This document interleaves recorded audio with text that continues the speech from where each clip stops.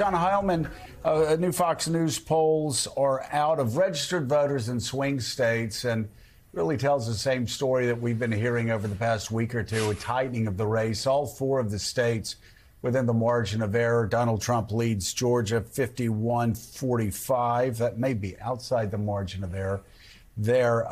Michigan 49-46.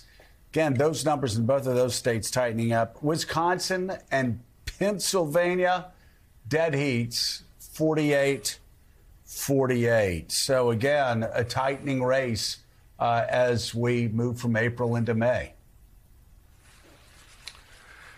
Yeah, I mean, Joe, if I were given my druthers, I would. I know we have to report on polls, but I would. To your point about the margin of error, I'm sort of my gut at this point and my head both say that we'd all be wise to essentially not really care that much about new polls unless they start to show a race that's outside the margin of error. Because my sense of this race is that all the data we have is that we are going to have a margin of error race in the battleground states from now until Election Day. And the margin of error means that there's a margin of error. And so these numbers are, in some sense, meaningless other than to say this race is really close. And we know that, right? I think the tiny signs of tightening in either direction don't matter very much. And I do think that anybody who was sitting here on a Friday and said, who had a better week in politically, Joe Biden in a battleground state a lot of the week in Pennsylvania, or Donald Trump in court? Well, you think I know I think we all know what the answer to that is.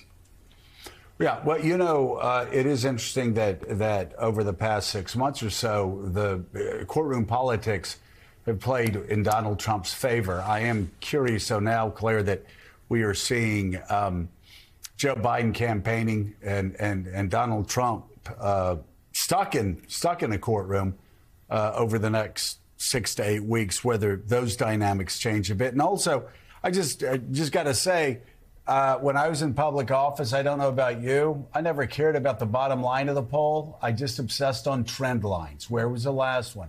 Where was the one before that? And there's an unmistakable trend post State of the Union address that breaks in Joe Biden's favor, whether it's public polling or private polling.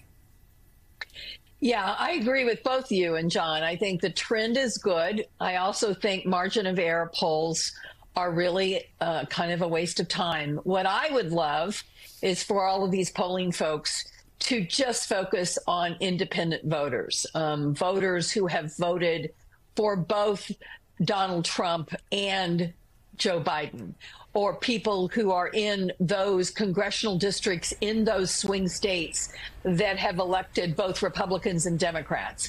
It's very expensive to poll those voters, those swing voters, but those are the only voters at play right now. Yes, they've got to worry about enthusiasm and getting bases out. Our party, the Democratic Party, my party, has to really worry about solidifying the coalitions and making sure they understand the importance of voting. But it's those voters that go back and forth that are going to decide these states. They don't really get polled in a way that you can see it because it's so expensive to do it. To find enough of them to make the polls reliable costs a lot of money. So none of these folks that are polling want to do that. You know, I'm also fascinated by men who voted for Biden, but who are conservative, who are Republican. Are they going to stay with Biden this next go round, or are they going to go back? So a lot of these men were influenced by abortion and about what they saw happening to women, and they chose to jump ship. But have the last 4 years been palatable for them? And so I'm curious to see if Biden's going to be able to hold on to that crucial little sliver and win re-election. Hey everyone, MSNBC has a new and improved app. You'll get real-time alerts and analysis, live blogs, in-depth essays, video highlights, and the best 2024 election coverage. Download the new MSNBC app. Here's how to do it. You tap on the App Store on your phone. You hit search on the bottom right corner. You type in MSNBC. You click on the MSNBC app. You click on Get or the cloud icon and enjoy it.